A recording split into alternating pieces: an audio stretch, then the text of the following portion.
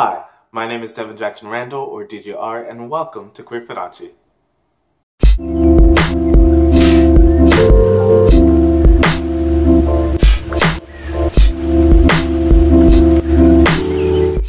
So let's talk.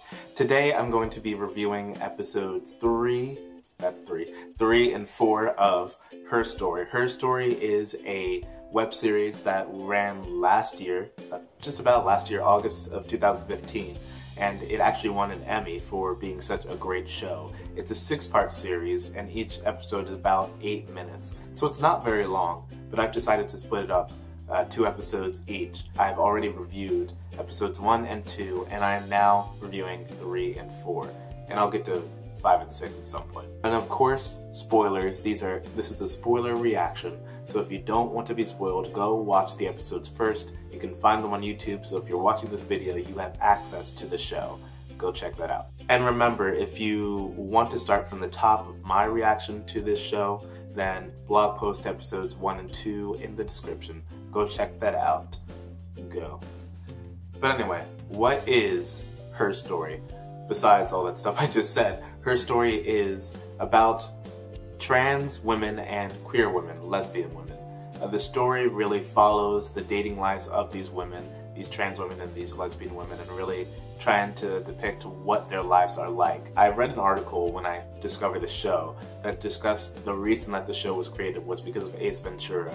If you haven't seen the movie, there is a part where the main character ends up finding out that he dated and kissed had sex?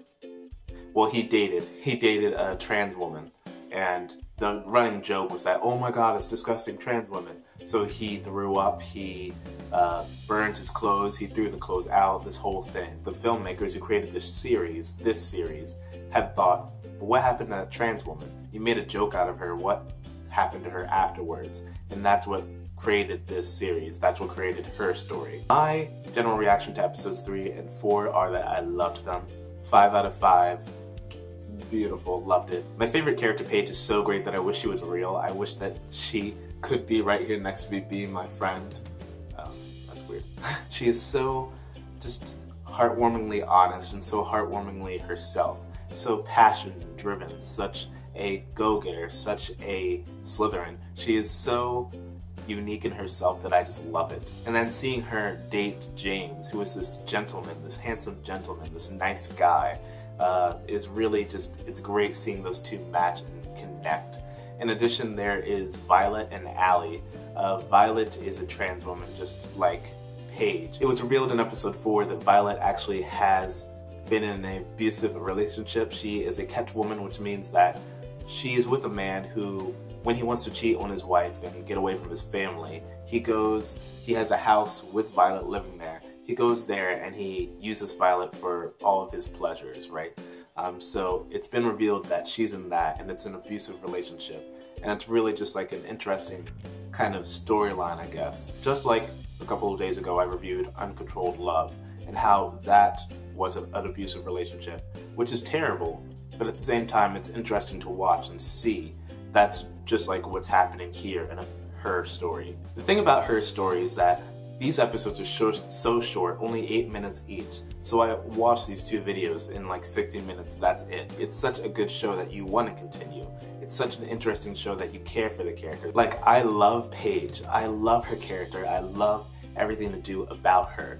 And so I really enjoyed watching this episode for her, and then Allie and Violet off on the side. I really think this show is so interesting, and I really hope they do a 2nd season. It really deserved the Emmy that it got, and so I really want to see more, and I really hope that there's more after episode 6, or else I'd be very sad. That's really all I have to do to talk about it. Of course, if you want some more thoughts, I have some other thoughts, kind of ranging in the same area, but some other thoughts on the blog post, so go click on that episode 3 and 4 blog post, not 1 and 2.